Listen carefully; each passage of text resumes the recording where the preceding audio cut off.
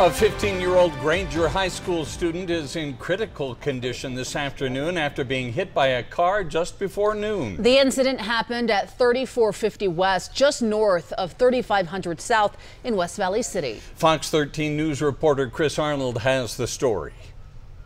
One of the co-workers that works with me ended up hearing a loud bang.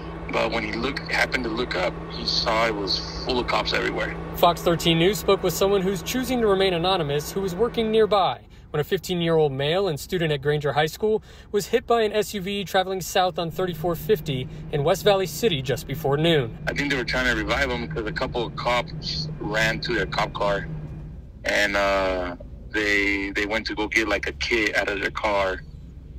And then they just started performing first aid on them. As far as I know, there was a granite officer that was here pretty quick, and he was the one rendering aid. West Valley City Police Lieutenant M.T. Johnson says it appears the student was crossing from the sidewalk and was in between some parked cars before darting across traffic when he was hit by the white SUV. His injuries were trauma to the head.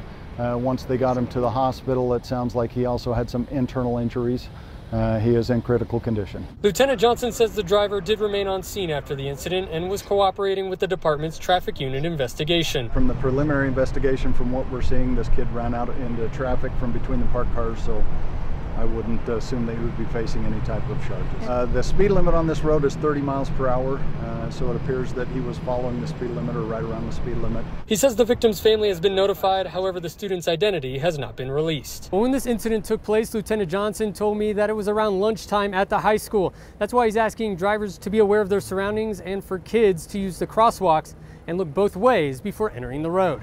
As for those who were working nearby when this took place, you don't expect any of this stuff to happen, but when you see it in person, it shocks you. And I got kids, so it hits a little bit of home. In West Valley City, Chris Arnold, Fox 13 News, Utah.